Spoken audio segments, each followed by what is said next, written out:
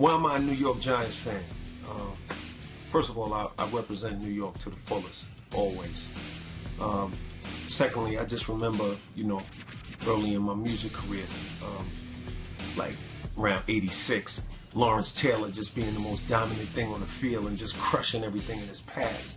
I mean, this guy was like, he was a wrecking ball. He was a wrecking machine. He was unbelievable. And he really solidified, me being a New York Giants fan. Because, to be honest with you, before that, when I was a little kid, I was kind of like on the fence with the Cowboys and all that. But Lawrence Taylor, he took it home from me. You know what I'm saying? Big Blue, man. You know what I'm saying? Peace.